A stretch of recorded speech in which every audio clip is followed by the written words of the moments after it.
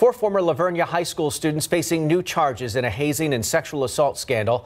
Though these students had previously been charged with sexual assault, indictments handed down by a grand jury Friday charged them with engaging in organized criminal activity. Tonight, Garrett Berninger has been following this case. He joins us live.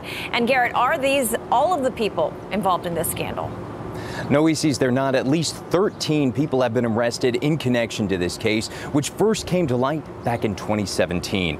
According to the indictments, combinations of Colton Wiedner, Dustin Norman, Alejandro Ibarra, Christian Roberts, and two unnamed juveniles had conspired to commit sexual assault.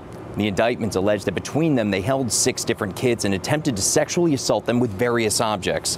The alleged assaults took place between August 2016 and February 2017, which is when the school district said it received information about sexual assault allegations. An attorney representing an alleged victim in a separate civil suit says while it's been a little slow, he's not surprised by how long things have taken. These things are not put on a jet rocket and rushed through the system. They have to take their turn.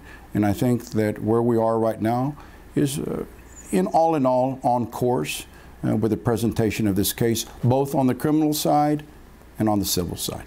That civil side of things has also been taking some time. Rodriguez says his lawsuit and another over the scandal have been combined, and they'll be taking testimony over the summer, with the trial currently set for February.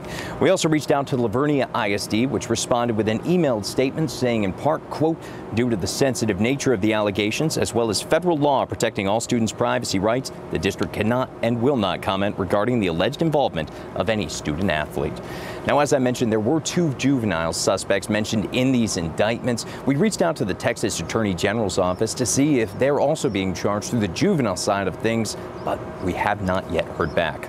Live downtown, I'm Garrett Berninger, KSAT 12 News.